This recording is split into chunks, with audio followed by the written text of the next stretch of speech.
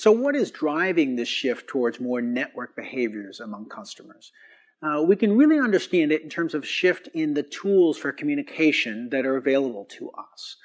Because customers have always had the ability to communicate, to express themselves. Word of mouth has always been really important to businesses. But the tools we've had for communicating as individuals were things like phone calls, writing a letter, communicating face-to-face, giving advice. And each of these, one person is communicating at a time to one other person. And so those opinions and feedback from markets can spread, but they do so in a more step-by-step fashion from one person to the next. What's broadly happened is numerous new technologies have become available to everyone, which are a different kind. They are many-to-many communication tools rather than one-to-one.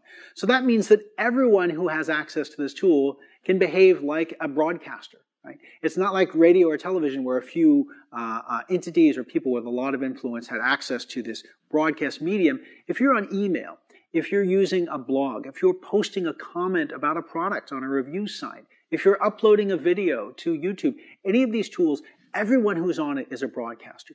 Everyone, all of the many, have access in the moment to all of the many. And so each person can spread an idea simultaneously to many others.